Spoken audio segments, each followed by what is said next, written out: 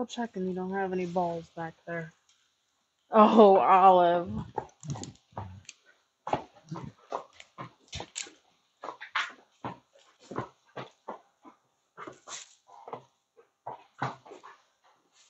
Alrighty, hi guys. I'm here with Mr. Loki. Today I'm gonna kind of use the target queue we've been working on to introduce some spooky stuff to Loki. He's a little bit of a skittish kind of guy.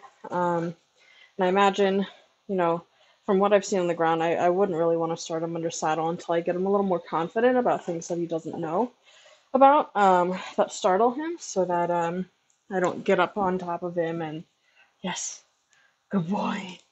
I don't get up on top of him and he gets spooked and then does a little spin or anything like that. We want to kind of prepare him to be as confident as possible so that we don't start with any spills or anything like that.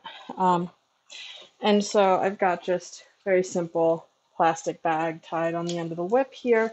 He's already checked it out since it makes a little noise and moves when he breathes on it. It's a little bit spooky to him. So what I'm going to do is I'm ultimately just going to offer it for him to investigate, collect treat for that, which is pretty much the same thing as this target behavior that we've learned already. So, and I've also got the feed bin here because we don't want Mr. Loki to get muggy or anything like that, right, Mister? All right. We'll back up just a little bit. Good boy. Very nice.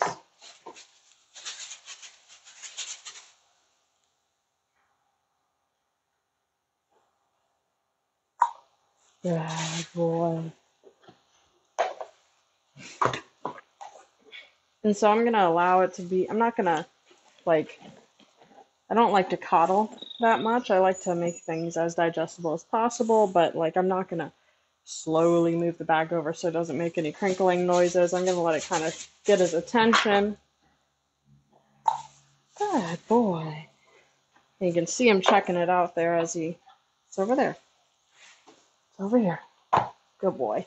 You can see him checking it out as he kind of tilts his head this way. He's getting a better look at it. He's focusing in on it a little bit.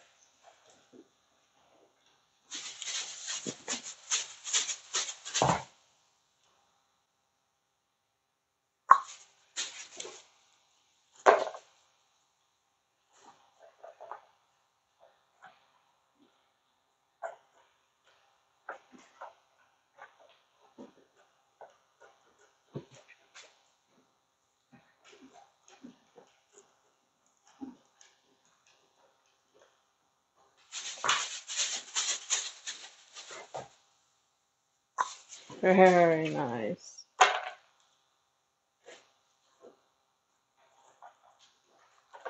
So I want to make sure I get it in both eyes as well. So I'm going to get on the other side.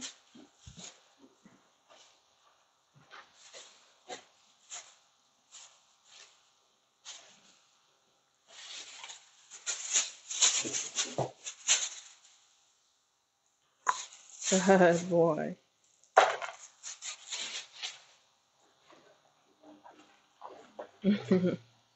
Guinness thinks it's quite interesting as well.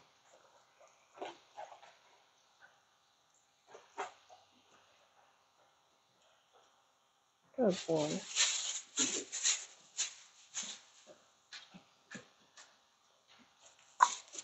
Good. And so as we move along, I'm going to put it in different spots. I'm going to kind of get closer and closer to his body. As you can see, he's still not super comfortable with it. He's interested in it. He's willing to go explore it, but if I were to go and touch it to him right now, he'd definitely jump out of the way and be all squirrely. So we're not going to move that fast quite yet. So I'm going to put it on different areas. So now it's down low to the ground. Good boy. So you can see it in different positioning. So it's not the same thing every single time. It looks a little bit different.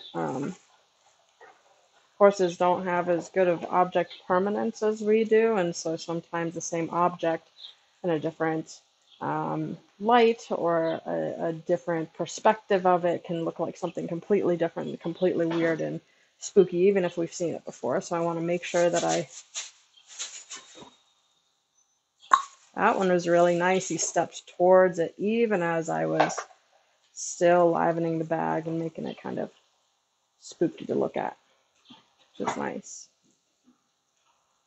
Next one, I'm going to see if I can bring it above his head, out of his vision. Oh, look at you. Over here.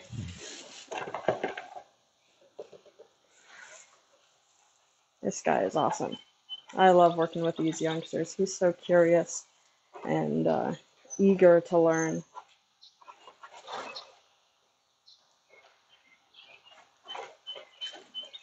So now I'm going to see if I can touch one of his feet with it.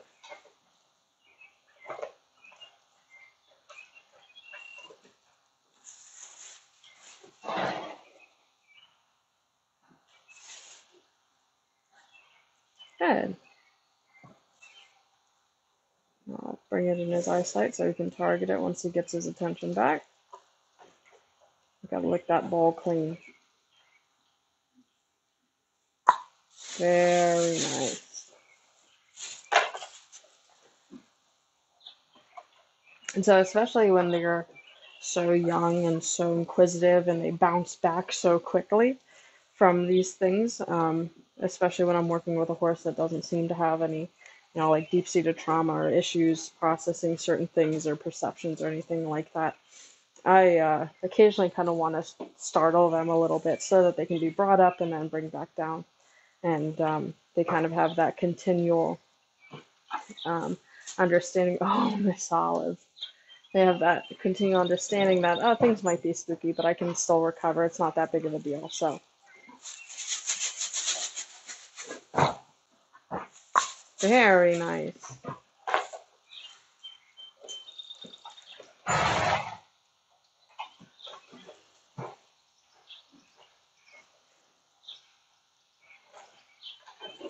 One thing that I think is really important when we're using positive reinforcement is that we aren't just like bribing with treats, and especially in these scary moments when you're trying to like get control of your horse because they're spooking or the vet is coming and they hate the vet or something like that. Instead of saying, please, please, please stay still, be good, I'll shove as many treats in your mouth as possible. Instead, I want to reward the actual self-control. I want it to feel good to them, for them to create these self-soothing techniques, and to be able to be pushed over the edge a little bit. Good boy, and then figure it out. Awesome. And so actually that right there, getting off topic, but that's how my brain works. I bounce back around. Actually, that is the first time that I got a clean backup from him. I've been trying to get him to yield to pressure. We've been working in the stall a lot. We've worked outside on our walks and in the indoor a little bit, yielding to pressure. And he's very good at yielding the shoulders left and right. Haven't asked for the backup yet. Look at him. He's even offering to go and seek out the trash bag now. Yeah, just like that. So I'm looking for just a direct backup. Very nice. And so that's another case, another situation where we're kind of training two things at once here, especially when he kind of gets a little bit over threshold quickly with pressure being put on the body. He's gotten a lot better in the few weeks that he's been here. At first, I couldn't really touch him with anything on the side without him jumping over. And now he actually stops and thinks about what that pressure means. But I couldn't get him to back up straight. He would just kind of yield his shoulder, choose a direction, and make space that way. And so it's nice to see that through this exercise, he's actually offered that. And now I know that this is an easier way that I can ask him and kind of establish that behavior, because it's not that he's, giving me the wrong answer on purpose. He just doesn't know what that means yet. See? So he's just a little bit. So I'm going to stay right here. He's tensing a little bit. He's looking at it. Good. And so as we expand our horse's threshold, it's not going to be a linear path upward. Sometimes it's going to, okay, now I can handle this, and I'm going to start maybe tapering off how much I can permit again. Sometimes they get a little bit more sensitive as the training goes on. Sometimes they get a little bit less, but it's important to not like expect this linear path upward of progression, but instead just see the way that your horse is processing the stimuli, because I'm repeating myself, but you know, it's not gonna just be progressively better. Sometimes it's gonna they're gonna stick on a part and have to take a little longer to process that. So we got two good backups there. And the third time I asked, you're like, oh, it's a little spooky. Now we're playing with the fan. So I'm gonna ask for his attention back. Let's see if we can get a nice, gentle. He's thinking. Look at that thinking face. There. Good. Yeah. And so I'm going to wait for some sort of a release here. You can see on his face the processing what we're just dealing with. Miss Olive's coming out to show us her beautiful grumpy face. There we go. Awesome. Nope, no, nope.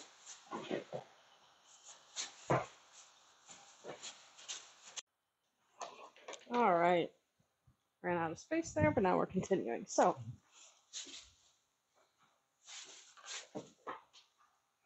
hi there, beautiful.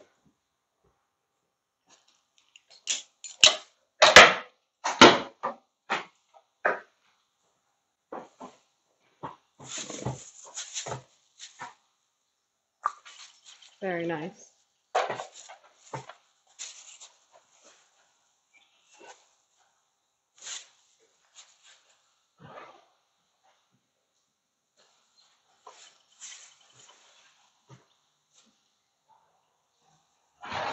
All right, we got the thinking face. See how he's kind of frozen there? He's got an ear on it. He's bringing an eye to it.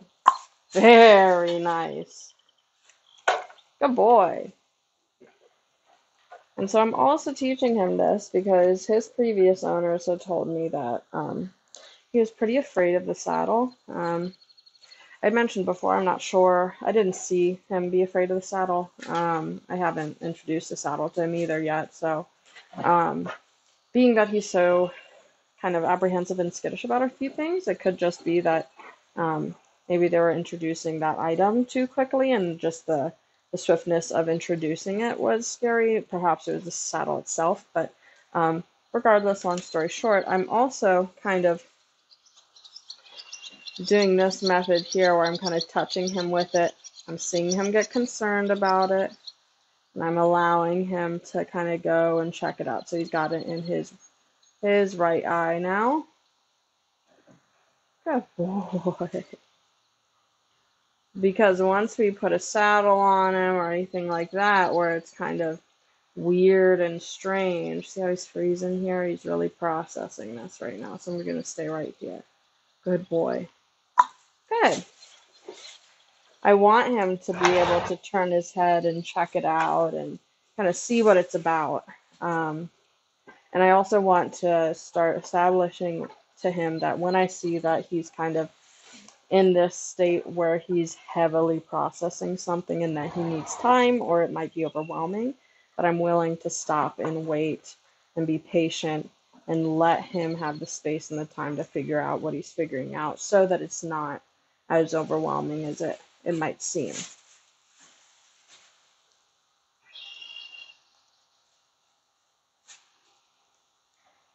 Very nice.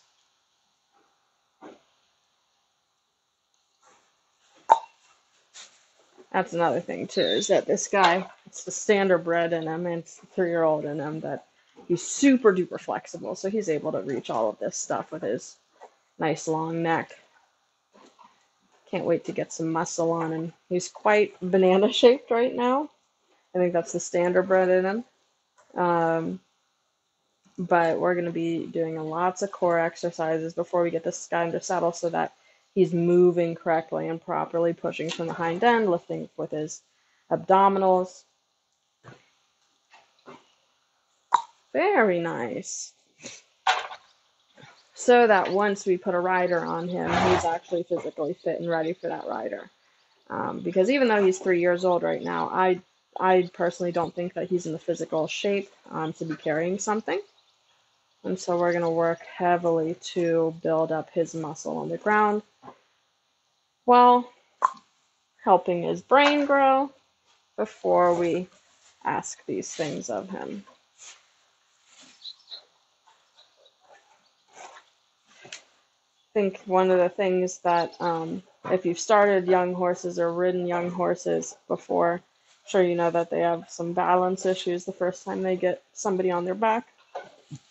And so I want to make sure that he's balanced himself without somebody on his back before I, add that weight, that burden to him. And right now he's quite unbalanced. He's a lanky 3-year-old with a big U neck. And yeah, isn't that right? Isn't it that right? You are so sweet. All right. We've got some good, proper nutrition on this guy's feed. Here we go. So I'm hoping he'll put on some muscle and weight. There we go. Good boy. Yep, so right there is where he starts to be like, okay, I'm not so sure. We'll come around, we'll check on it.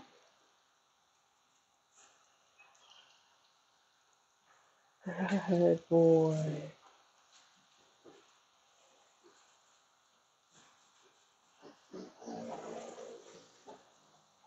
Nice one, Dixie. Nice one. All right, we're going to stay right here while he figures it out.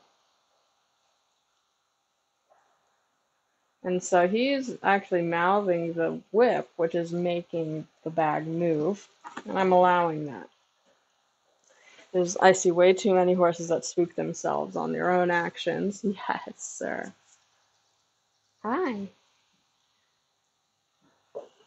And so if he can learn that him fidgeting with stuff makes stuff happen, then it won't be as surprising later on. Very nice.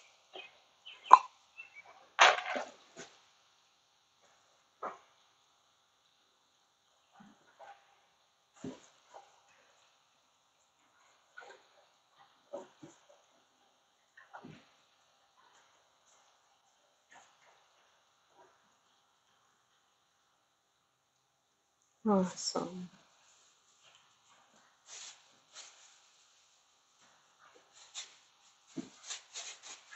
Oh, now it's not so scary, isn't it? There. Now it's scary because it's another eye, right? Let's get another eye. We see it.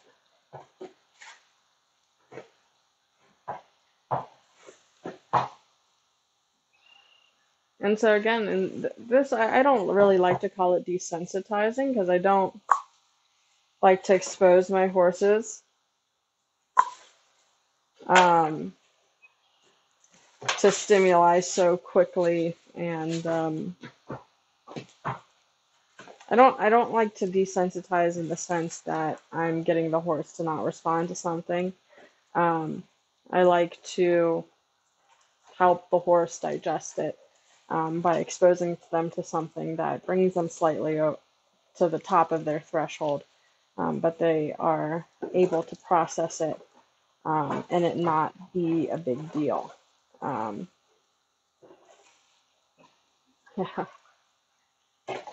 good boy. Anyways, I lost my original thought there. What does that mean? Thinking. Good. Very nice. 2 clean backup steps. Sir. Sir. No, we can't bite on her halter.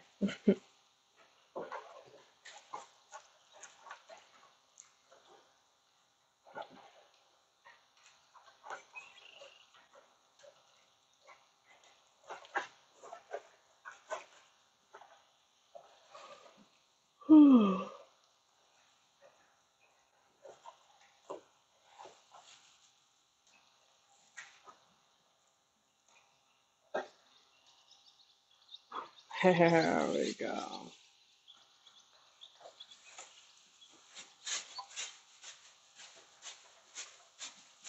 Look at that.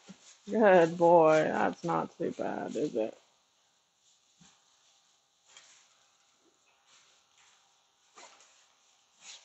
Good. All right. Other side.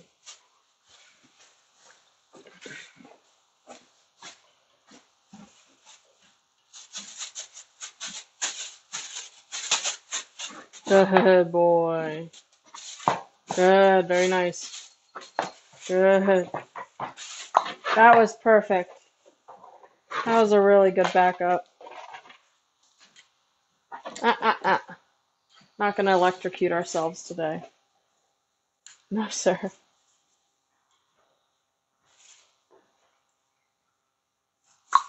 All right, so now I'm going to the other side of the horse. We've lost interest in our treats, but that's okay. We'll keep going. But that's not the focus of this. This is just the icing on the cake. Good boy. Whenever I go to the other side, we're starting over like it's new. I'm not going to assume that since he was so good on the other side, it's going to be super easy on this side. Because again, with the object permanence thing, see, he's thinking so much about it right here. Look at that eye. I don't know if you guys can see that. He's really thinking about this. So it's important when our horses are staying still like this that he's not, you know, dead inside. He's not, freezing because he's bored. This is him processing, and I've got to give him the time and space to process that and not get impatient about it. Good boy. Oh yeah.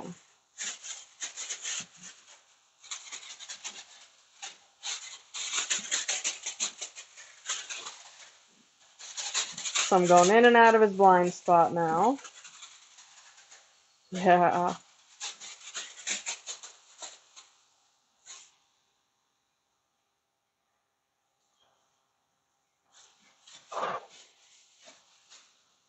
Oh, good boy. Look at that eye. He's thinking about this a lot. So he's staying in the same place as I move around, which is why I'm okay with it.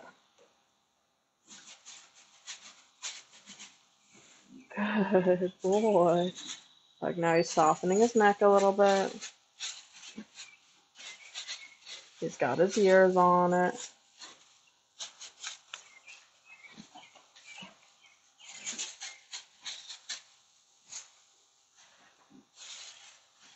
I like to really rub him in the no-no zone as well so that we know if we have any tendency to kick out to something that's uncomfortable back there, but he doesn't seem to. In the back of the butt and the other blind spot. Very nice, my good sir.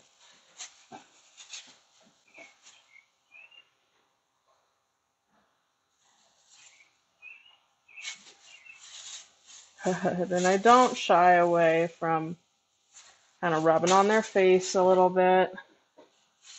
I don't want a head shy horse. It's important to be gentle up there, but I want to make sure that he's okay. Some weird stuff near his face sometimes. Good. Oh.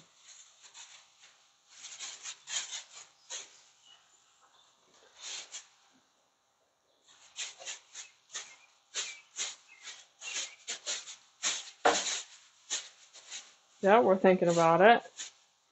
This is different.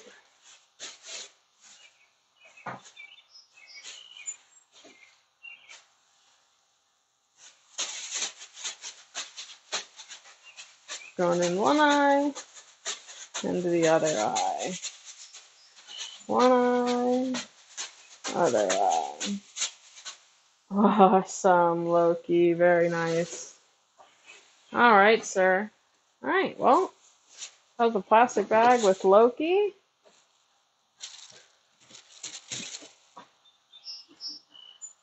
There. Yeah. Awesome. There's my licking shoe. That's what I've been looking for. Awesome. And that's why I do like to do the positive reinforcement with this like desensitization thing. Not only is it,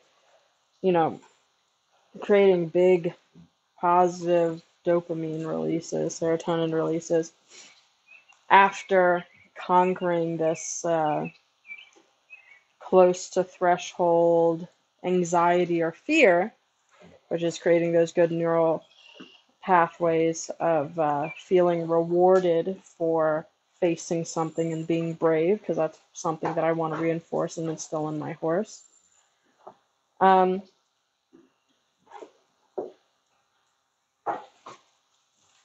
yeah.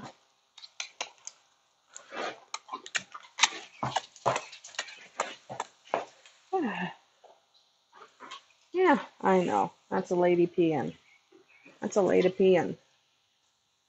Oh, look at you. Aren't you just the sweetest? Okay. All right, mister. All right, so I figured let's just play around and see if we can get some yielding done here. So we've done this with the target stick, with the ball. And so now, good boy. We got a nice backup. Very nice.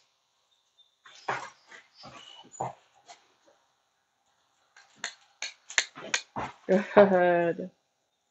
Awesome. So now we're going to ask this direction. Good. Very nice. Awesome. So Loki's been here, I think, about 10 days or so, and when he first arrived, he was quite a bit to handle. He was really nice and sweet, and he didn't mean to do anything wrong or anything like that, but he handled like a bad dog. And so he just like pull on the lead rope and kind of, you didn't know where your space was and where his space was. So if you got nervous, which was pretty much all the time as a 3-year-old settling in a new space, very nice. He would just kind of, bump you with his shoulder and get into your space. Good boy. And so now we've been kind of discussing what it means to yield to pressure and what we should do with pressure. Because before, when I would try to get him to yield to pressure, whether it was with the end of the lead rope, with a target stick, with a little stick like this, he would just kind of go into it if he was over his threshold. And so, what you thinking about, bud? Yeah, we've got something processing here. I'm going to give him a little more slack so he can process that. But I'm pleasantly surprised with this guy. He's super duper smart. I think he's gonna be pretty simple to start under saddle, and I'm really excited to offer this opportunity to people who want to learn to start youngsters under saddle, because he's really awesome. Isn't that right?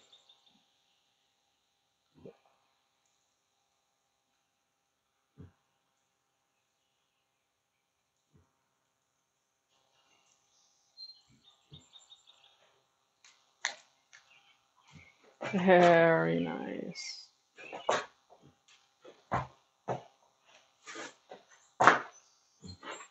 Very nice.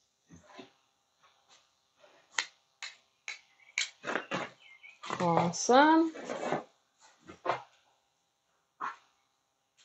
Very nice.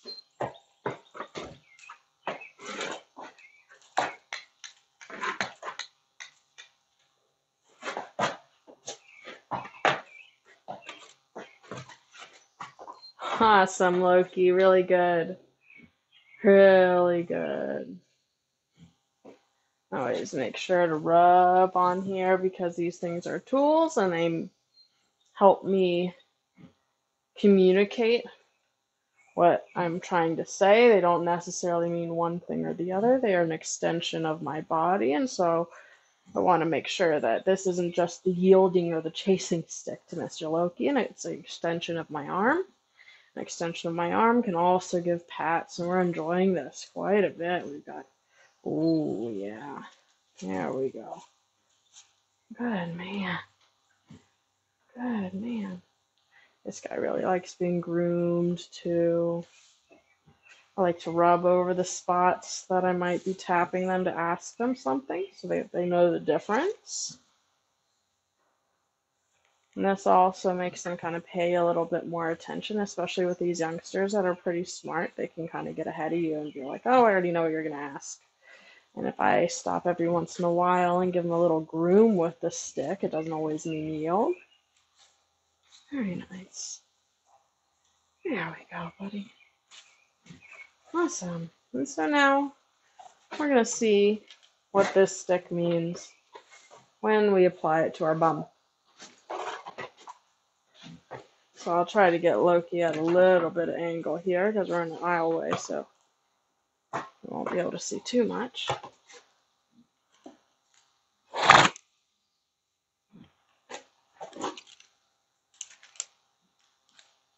And kind of just block his head here. There. There. Oh, thank you, Miss Dixie.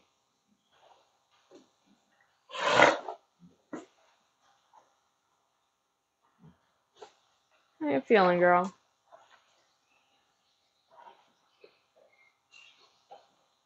Alrighty. So just a little shift in the right direction, I'm going to release.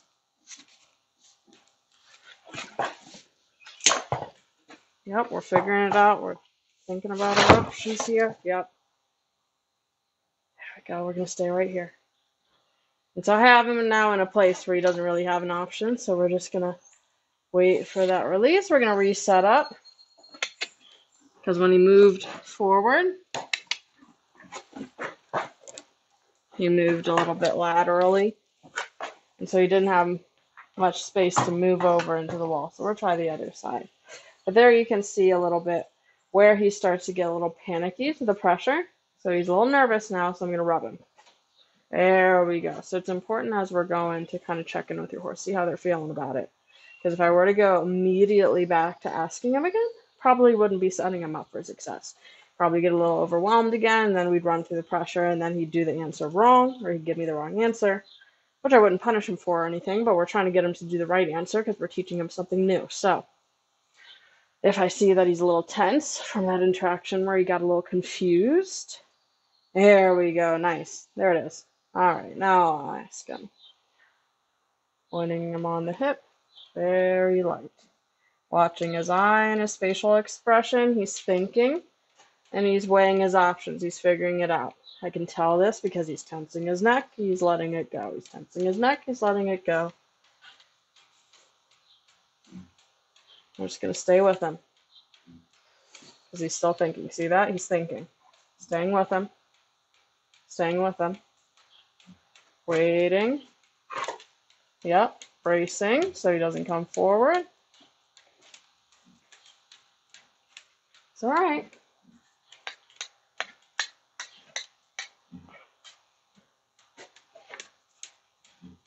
Almost there. I can see him thinking about shifting his weight.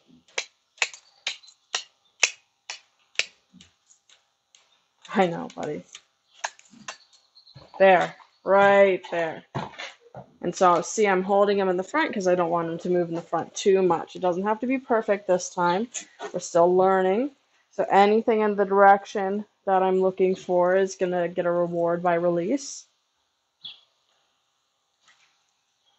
But it's these first times that are really, really important here, especially since he's a little reactive when we escalate too fast or don't give him enough time to process. So there we go. So once again, I'm going to rub him because see there, we're a little bit nervous. We're going to rub until we release this tension we're holding. You can see in the face, the lips are a little bit tight, kind of twitching. And so I want to see his top line to loosen up. I want his nuchal ligament to let down his neck here. I'd like to see some relaxation in the face and the ears.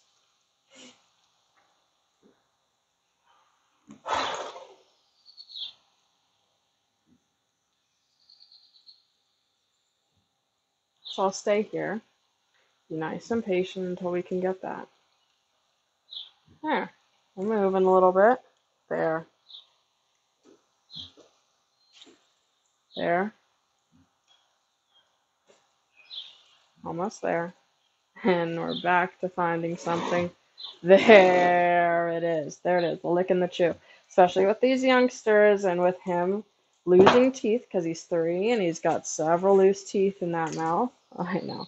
He's going to probably look for something to chew on. I'm not going to let him because he can't destroy all of his stuff. But it's important to remember that he's not just going off being bored, I'm going to destroy stuff. That's him looking to lick and chew, process a little bit. Sometimes they like to grab onto something and chew on that instead.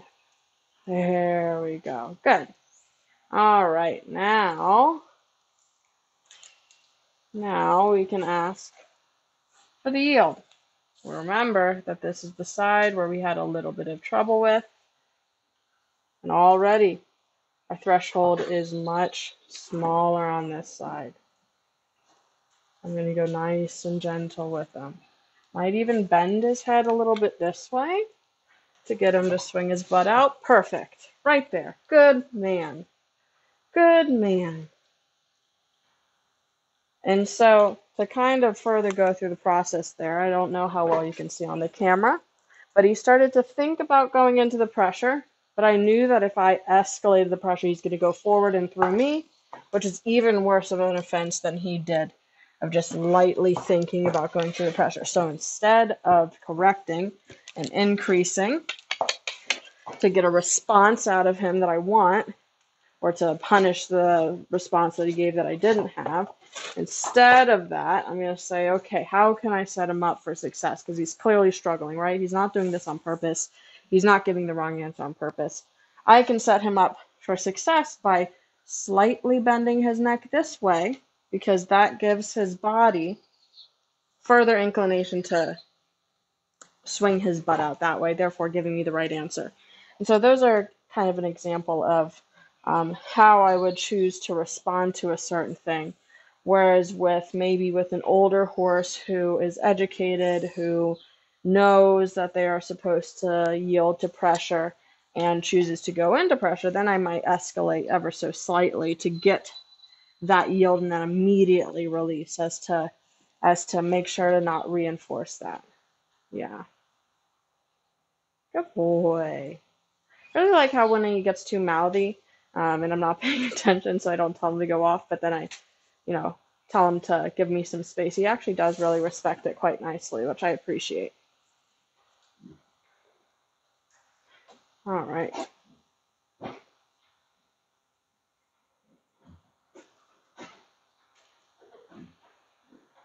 So we're starting to lean. We're starting to think. I'm going to stay with him. I'm going to brace in front so he can't go forward. There we go. Very nice. So I had to brace quite a bit. As you can see, he wants to go forward. I know. There we go. But again, we're going to deal with semantics later. Right now, we just want him to yield to some sort of pressure, right? Right? Yeah.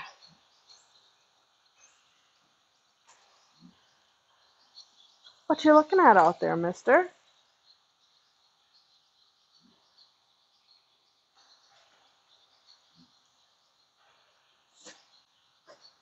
All right. So he's much more calm on this side now. We've had a few correct answers. There. Very nice. Good boy. All right. That was awesome. Really willing. Huge improvement from the first ask on each side. And so I'm going to call that with Mr. Loki. I'm going to put him away. Today was probably our longest training session that we've had so far. Probably around 45 minutes. I like to keep training sessions really nice and short and sweet with these youngsters. They digest it a lot better and more effectively when I keep them short. Yes, sir. But Loki was just asking to do more today, so I obliged him. He was enjoying hanging out and learning some stuff. So I said I was going to put him away, and then he said, let's do more. So I said, all right, we can do more. Oh, that's very kind of you to give me a little nuzzle. All right, Loki. Let's go to bed.